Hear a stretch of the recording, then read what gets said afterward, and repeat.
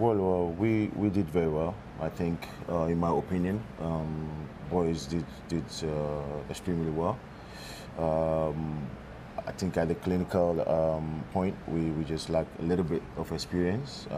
But then mostly first games are like that. So we're hoping to win against. We're hoping to win the next game. So yeah, that's what we're thinking about. It's a big game later, isn't it? South Korea. Are you pretty confident? Of course, I am confident with what I saw against Portugal.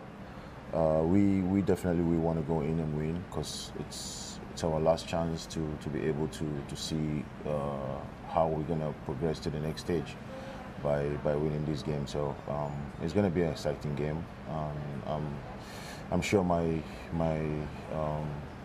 guys are really looking forward to the game.